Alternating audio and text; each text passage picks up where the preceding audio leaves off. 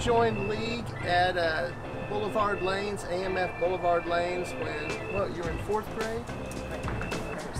Third or fourth grade. I knew the first time I took Eric bowling as a little kid, he bowled over 120, and I was like, man.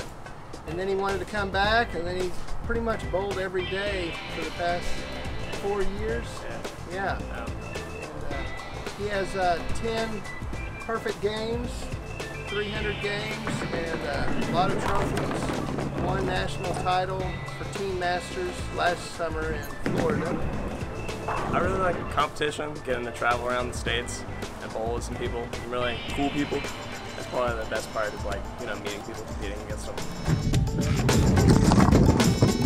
Bowling alley shut down, so we kind of just decided if we're gonna, you know, try and make a bowling line, we're gonna go big.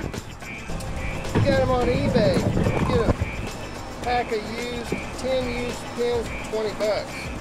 Well, he showed me this lane part on YouTube, and so we built the lane real similar to how a pro did it. Wesley Lowe is a pro on the PBA tour.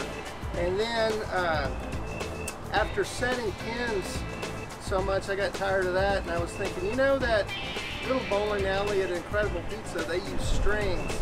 So we used the strings, and then one thing led to another. We made another layer that kind of sets the pins.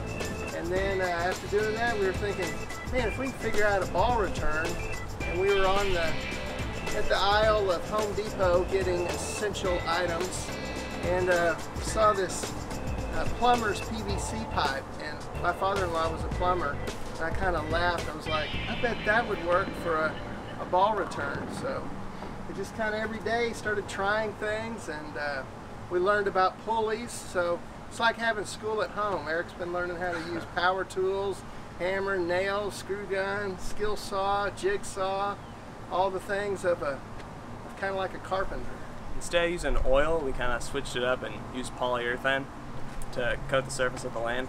It doesn't make the ball skid as far, but you know, it works. It gives a pretty decent reaction. So that's kind of what we do.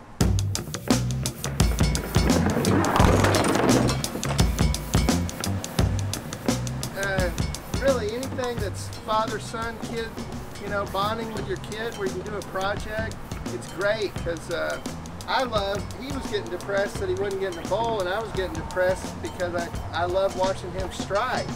So we made it happen, and we get out of the house, you know, stay quarantined, but go to your backyard and do something.